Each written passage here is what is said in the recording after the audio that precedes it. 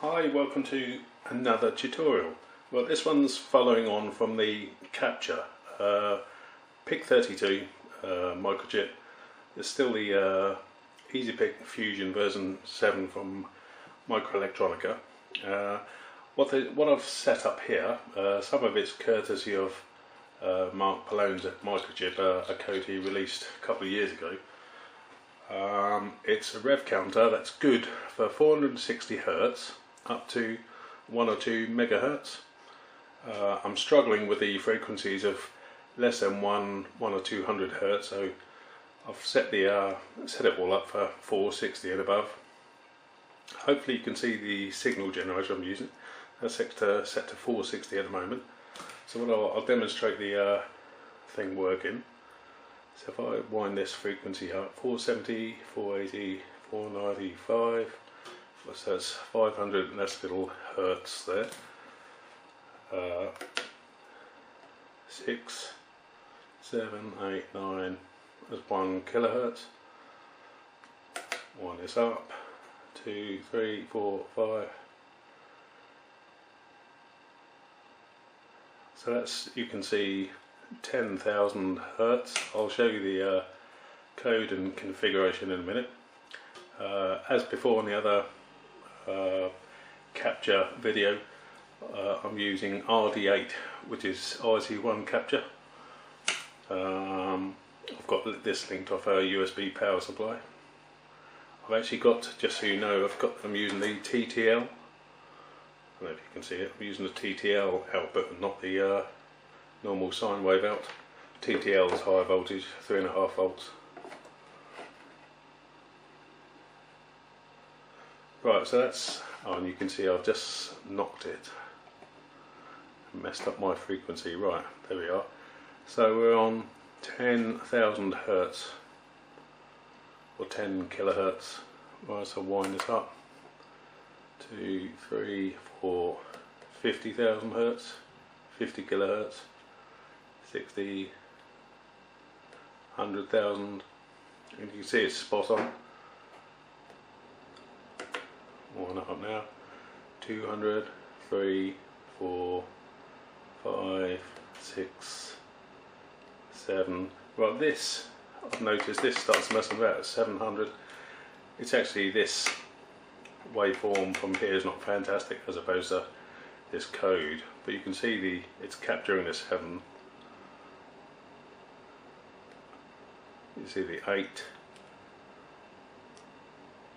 800,000 kilohertz or 800 kilohertz. That's pretty fast.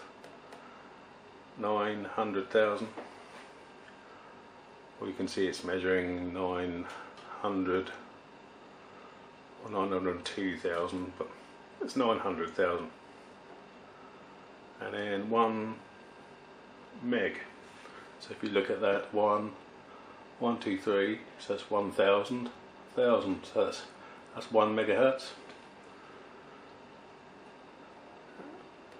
1.1, 2, 3, 4, 5, 6, 7, 8, 9, 2. And that's all this frequency generator or signal generator goes up to, 2 megs. So I can't do any more than that. So you see 2,000 Hertz. I can change the scale. You can see that there we're on 2 megs. Hopefully you can see that, can you?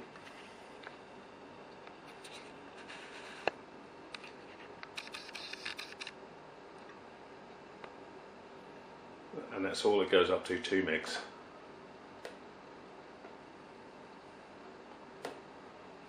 So if I put you back on there,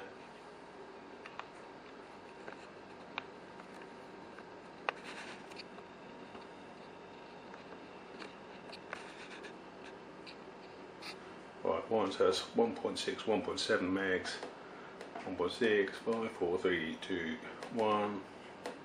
That's 1 meg. Change the scaling on this.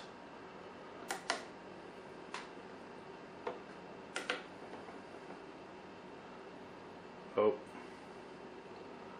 don't know what I did there. So you can see it's 700,000 hertz. Yeah, 700 kilohertz. It starts messing about for some reason. But 800,000, that's okay, and 600,000. You can see it's spot on. 4, 3, 2, 1.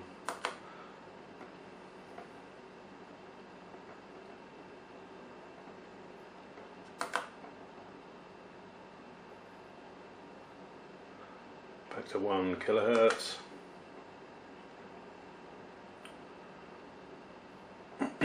Right, now, excuse me, what happens, you see last time I used capture 1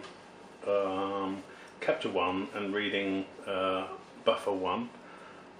When we slow down to less than 460 hertz in this particular program, like before, those two buffers, so I'll roll it down to 450, the two buffers start rolling over, so then you've got to account for buffer 1, 2 and 3, which this program isn't doing, which is why it overflows. You get this, starts counting down from there, and I haven't had the time to figure it out.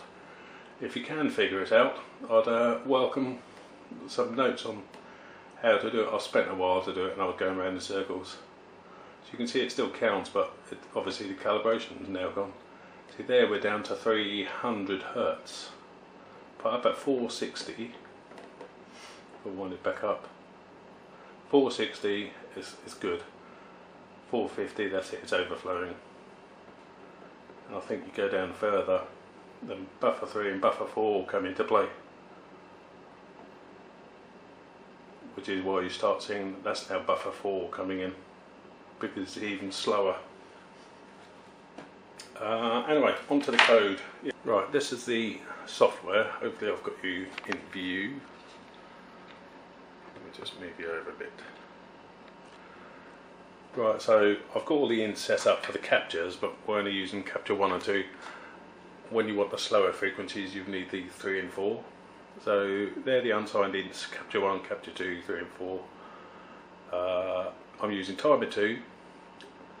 So timer 2, clear the timer 2 and turn timer 2 on, no pre-scaling. Capture 2, or capture initialization. So the first, when the frequency is less than 700,000 hertz, 700 kilohertz, we're capturing every edge. And we're using timer 2, bit 15. From the previous video, you'll know bit 15 of the IC1 configuration or IC1 capture. Bit 15 is on, that's the on bit. 7 means we're using a 16-bit timer. Those two bits there mean we're capturing every rising edge. So that's the capture initialization for frequencies less than 700,000 hertz, and that's the capture for over 700,000 hertz. So we're still using 16-bit timer, bit 15 is on, and this 100 means we're capturing every 4th rising edge. This void cap clear, so that's clearing, or it's effectively turning off the IC1 COM. Stop this timer.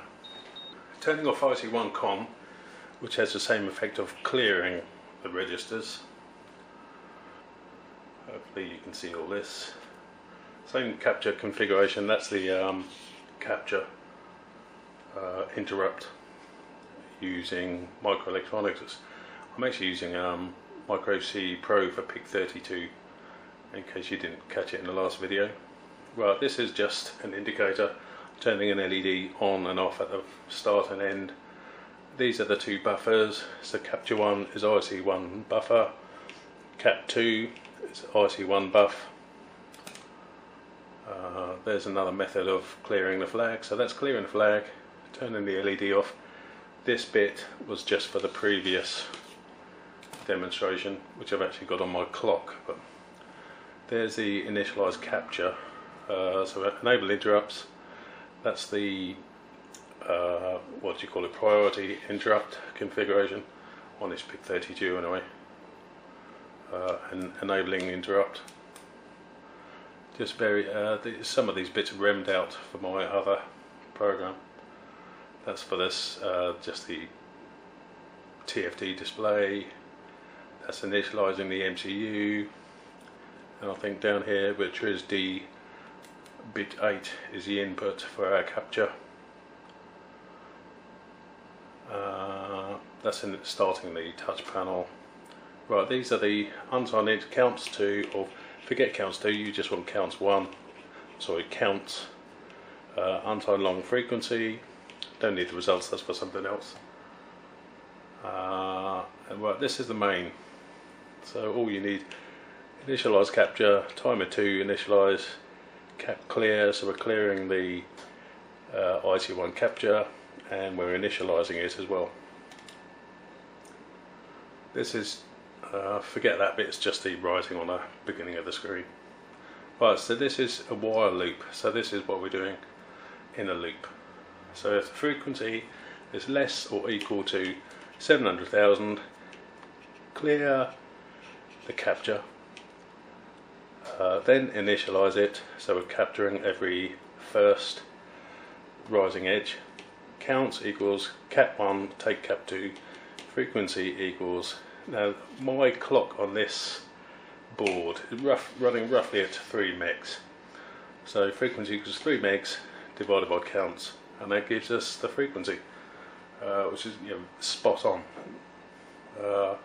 If the frequency goes over 700,000, still clearing, have to clear the capture, and we're initializing capture 2, which you'll remember.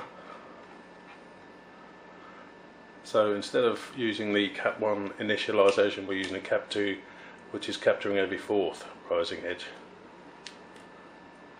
So that's why that's there. So go back down, so that's it, yeah, if frequencies have 700,000, clear the IC1 capture registers, initialize the capture every 4th rising edge, still counts, cap 1 to cap 2, frequency equals 3 million times 4 now, because we're capturing every 4th rising edge, so times 4 divided by counts, and that gives us our working frequency counter up to, well, effectively it would be over 3 megs, or up to 3 megs. If you want it over 3 megs, you could then have a third initialization, and where you then start capturing every 16th rising edge.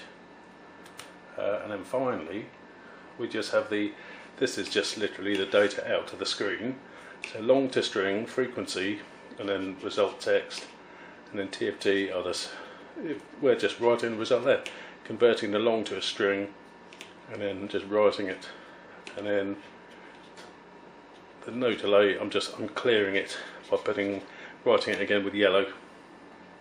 So that's it. That's just a button for my clock, so forget that. So hopefully you'll think that's quite easy. You'll have to, depending on what pic you've got and what frequency, you have to mess about with this frequency, depending on what you've got. This particular board is running at 80 megs, but then the PLL is enabled. I've got PLL input divided by 2, then the PLL multiplier, phase look loop multiplied times 20, but then the peripheral bus, which is used for that input capture, the peripheral bus I've got divided by 8. So I mean, cutting everything short, the short story is 3 megs here makes my result spot on, accurate to within 1 hertz, but you saw as the frequency gets higher it starts bouncing about a bit. I could speed the clock up, but then I'd have to change this, and it's not worth it because my signal generator isn't particularly good. So hopefully that shows you what to do. So that's all I've got. In the end of the while statement is down there, but this is all for the clock, which you can see read time, show time, I've removed just for the purpose of this demonstration. Hopefully that all makes sense. Thank you very much.